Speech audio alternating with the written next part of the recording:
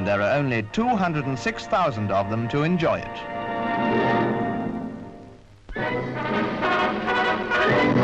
In the new Congress House, the TUC at last has a fine London headquarters, the first real home of its own in its 90 years history.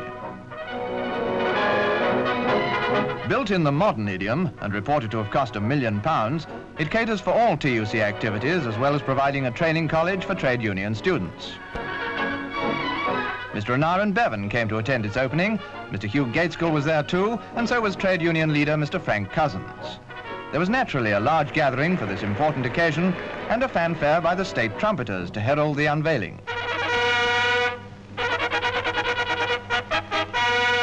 Sir Jacob Epstein's sculpture, Mother and Son, commemorates trade unionists of all parties who lost their lives in 2 wars, whether in the services or as civilians.